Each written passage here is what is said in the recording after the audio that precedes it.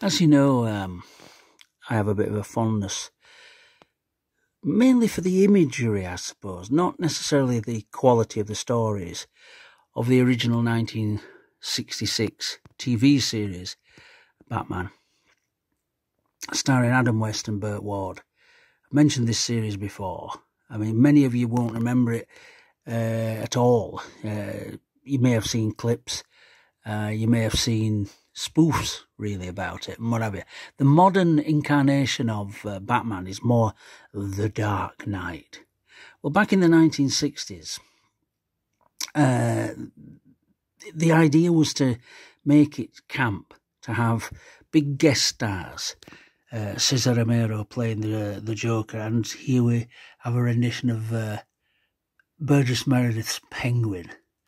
And all that, you know, and he with the cigar and the cigarette holder and all that, and he was a more of a comedic sort of villain.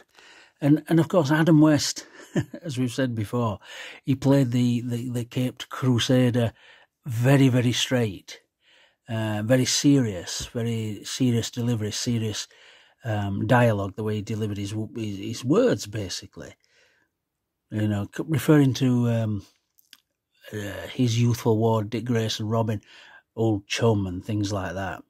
And of course, on the screen, you'd have pow and zap for the fights, and the music was very sort of jazzy and sort of, I wouldn't say modern for the time, but it was certainly lively, and the emphasis was on having a good time. I mean, certain guest stars like George Sanders, I believe, was in it. And I know for a fact Vincent Price was. So it became one of those shows where it was the sort of in thing to be a guest villain. So these stars, some of them of yesteryear were in it. Eartha Kitt was Catwoman, was one of the incarnations of Catwoman.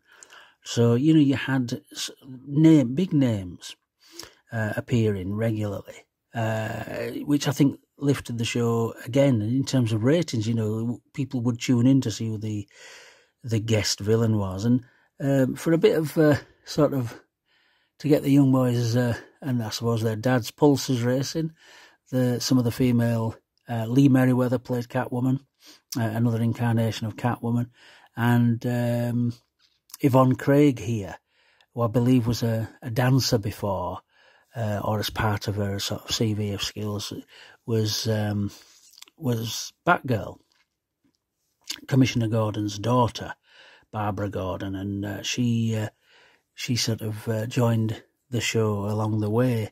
But for me, one of the main stars was George Barris's conversion of the Ford Lincoln Futura as the Batmobile.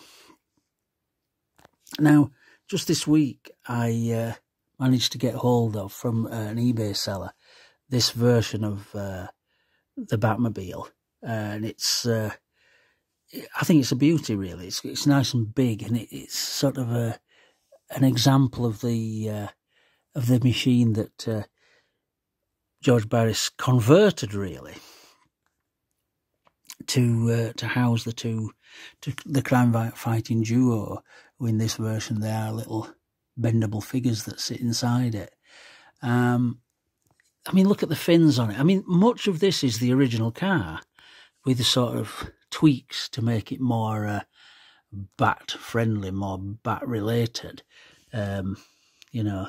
And I just think what a joy to see this vehicle with the flames coming out of the back, and, you know, bat gyros to speed and all that kind of thing. It was, you know, an absolute pleasure to see this vehicle bursting out of the Batcave on a weekly basis. I enjoyed it. I enjoyed it very much, seeing it, and was entertained by its unusual nature, you know, with the rockets that were able to come out of it, the thing at the front that would slash chain fences and all that kind of thing. Terrific. And so in recent years, a lot of companies like Jada Toys and Hot Wheels and whatever have brought out different Batmobiles. It's just an enduring image that survived long after the series theoretically could have been forgotten. And I think it's some of the imagery that allows the series to endure in people's memory. And so, yes, is Batman a television treasure? Well, you bet your life it is. Adam West is no longer with us. Burgess Meredith's gone. Yvonne Craig has even passed away. But the episodes sort of live on.